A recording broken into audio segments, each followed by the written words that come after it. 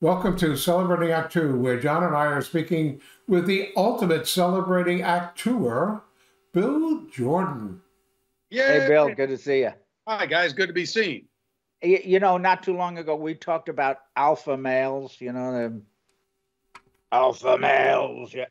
But what's this all about sigma males? Yeah, you know what? I never thought about it, but I guess maybe in the last, I don't know, 8 to 10 months, I've noticed online a lot of stuff popping up about, are you a Sigma male? Could you be a Sigma male? Why don't people like Sigma males? Why don't people understand Sigma males? So I started looking into it, and it turns out there is a difference of alpha males and Sigma males. And let me just add quickly that I think this pertains to women as well. There are alpha women, females, alpha females, and sigma females. Now, I think I'm a little confused on, there's alpha male, beta male. I think betas are just kind of followers, go with the flow, do what everybody's doing, and that's what I think. That's how I take it to mean. I had to go online this morning to research this a little bit. So I think this is probably an AI version of the difference. So alpha males, one synopsis of them both is alphas are seen and heard and sigmas are felt. I thought that was an interesting observation. So alphas, as we typically think of alphas, and forgive me for reading and looking off camera, but I've got to read this.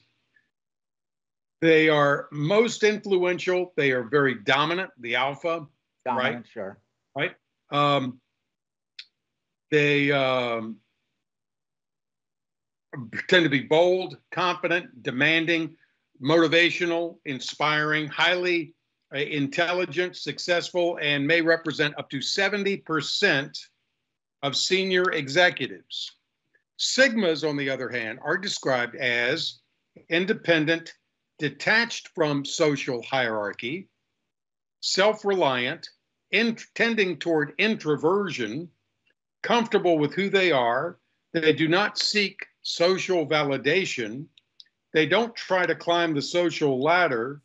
They can be charismatic, but do prefer limited interaction and sometimes considered lone wolves. So, okay. Which one do you think you guys are? Oh, I'm an alpha. You're an alpha. Right. I still don't understand what your little artificial intelligence was all about there. I think we're all depending on the situation, different versions of either alpha, sigma, or quite frankly, I've never paid that much attention to it. All right, this is art being a beta. Yeah, I'm a beta, absolutely. Yeah. Right. So, but here's kind of the point. Because I tend to think of myself as a sigma. I don't look to be the leader. I can be the leader if I'm put in that position. Alphas want to be the leader. They want everybody to follow them. They want to be able to. They want to tell people what to do. Generally speaking, the sigma, how I kind of equate it is in pop culture. When you think of the pop culture heroes that we grew up with and still watch, and I listed just a few: James Bond, Jason Bourne, John Wick, The Equalizer, Batman, the superheroes. John Wayne's characters, to me, in looking at them, they're sort of the anti-establishment, loner, don't like authority kind of guy. They are all sigmas, not alphas. Okay. I just found that interesting. So if you're hearing about sigmas, that's what they're talking about. Somebody that tends to go their own way, tends to go toward introversion, but pretty smart, blends in when they've got to, but would probably prefer to be alone most of the time. And that's me.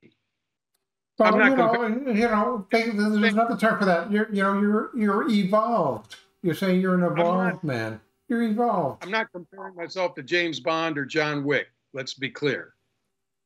Yeah, well, I'm just glad, Bill, you didn't read the word sensitive in there. Okay?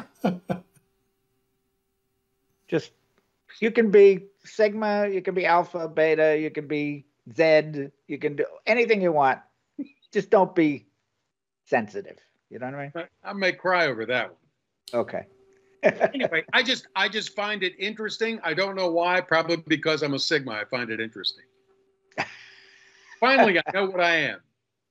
Awesome. Contemplative. Awesome. Well, listen, I think whatever you are, you got to embrace the boom, because I'll toast to that. I don't know if I got enough time left to be any of those things. Live your life. Forget your age. Embrace the boom and go watch a There James. you go. And our favorite Sigma goal, Arnold. There we go. Sure. For more on Celebrating Act Two, visit our webpage, follow us on Facebook, subscribe to us on YouTube, and tell your friends. Celebrating Act Two is the user manual for the second half of your life.